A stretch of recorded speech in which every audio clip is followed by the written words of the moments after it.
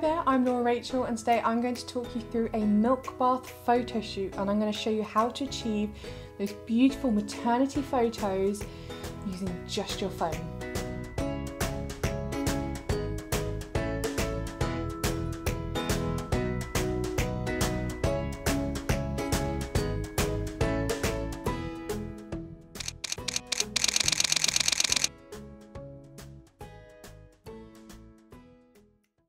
So I'm not using any specialist equipment at all. This is just all done on my phone, no professional lighting at all. So I'm going to talk you through how to achieve these photos.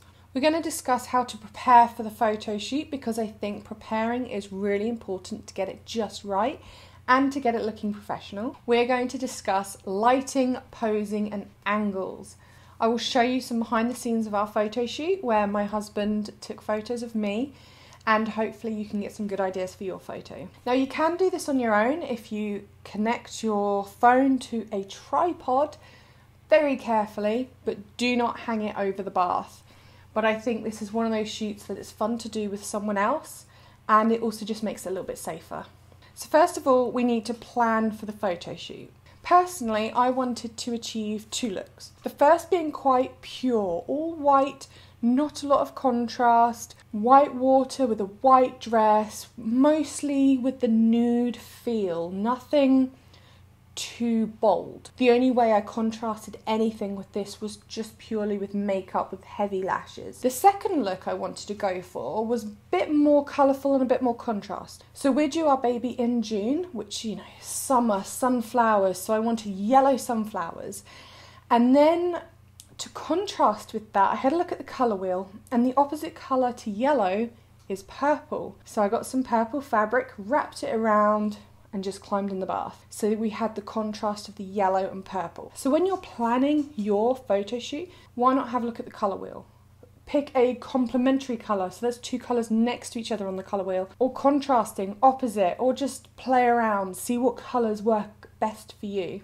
So then of course I did my makeup. Now, I'm not a professional makeup artist by any means, and obviously I couldn't get hold of one right now with the whole coronavirus going on, so I had to do my own makeup. I wanted to go quite heavy with it, which is unusual for me, but I wanted that contrast. I wanted those big lashes. I wanted it to be quite glamorous. So I'm going to post a link in the comments to a really good makeup tutorial by a friend of mine. It's perfect for this. I did follow this tutorial when I did my makeup, but obviously I just used the colours that I had and the makeup that I had, which is almost run out. The eyelashes did seem quite extreme, but when it was part of the image, I think it worked. I hope it worked.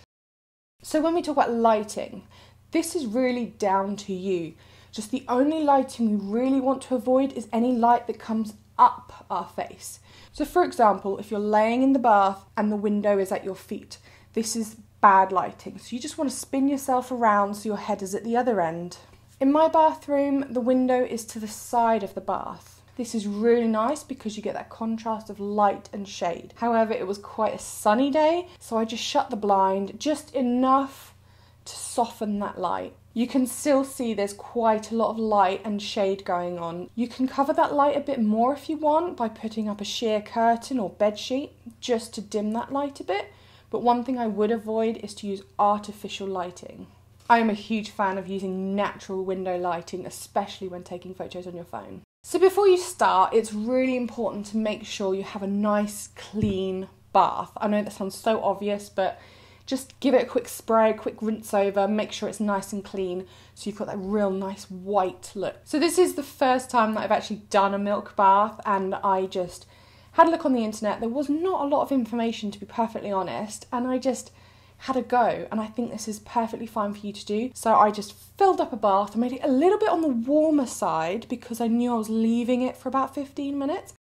So I just poured 4 pints of milk into the bath. I think I could have put another 4 pints in, to be perfectly honest. It was still quite see-through, but it was enough. I just poured all the milk that I had in there, but you can use powdered milk, whole milk, almond milk, oat milk. Just pour in anything that's going to give you that creamy look. Once it was all poured in, I gave it a little bit of a mix around, and I just left it for about 5, 10, 15 minutes, and then I jumped straight in. It was still warm, It was comfortable enough to get in, but it was really odd getting into a milk bath wearing clothes.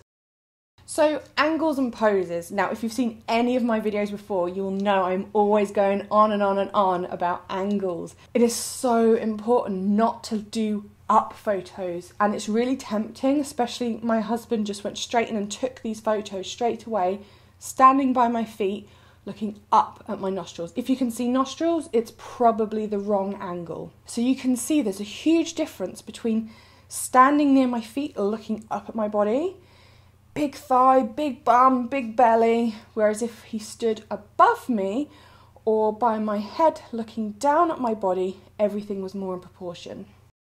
So you can see these images where he stood nearer my feet, looking up at my body, especially when my head is relaxed. It just is not flattering at all, so avoid this. The other thing to notice is with your head. Now, most of my images, I'm actually lifting my head up quite a lot. And you can see when I've relaxed my head, because it is exhausting doing that, when I've relaxed my head, it's just so unflattering. So it's important to lift your head, just shoulders, just off of the bath slightly. But one thing to note is if you're lifting it forwards quite a lot and they're ahead of you, watch out you don't just have a floating head. So make sure you turn your head slightly just so you can see some of your neck and lifting. You can look down at your bump or straight up at the camera.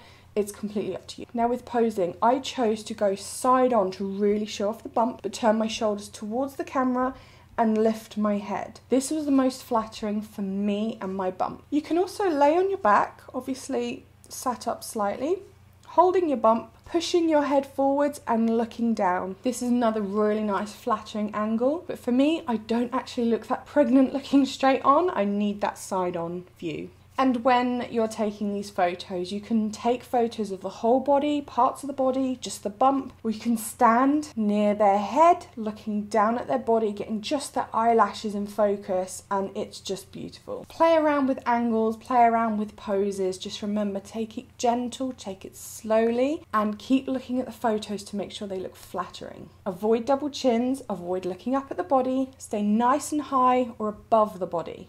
But overall, it's just a really easy, fun, and a little bit strange photo to try. And I think because it's so on trend at the moment, why not just give it a go? You just fill up the bath with milk, jump straight in, remember those angles, don't look up at the body, keep your head lifted and turn slightly, and just take so many photos and have fun with it. We had such a laugh making these photos, and it's just these fun photos that I'll now have, and when my son grows up I can say, hey, look what we did when you were in my tummy.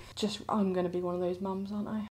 And there you go, that is how to take really easy milk bath photos. Now you can use whatever props you want. Some people use fresh flowers, some people use artificial flowers. Just make sure that they float, because as soon as you put them in, if they start sinking, it won't look as good. Plan your photo shoot and just have fun with it. And I hope you get some beautiful images. If you've liked this video, please like, comment, subscribe, tell me what you want to see next. Thank you for watching. I look forward to seeing your milk bath photos. You can tag me on Facebook and Instagram, or just post a link in the comments and I'll take a look.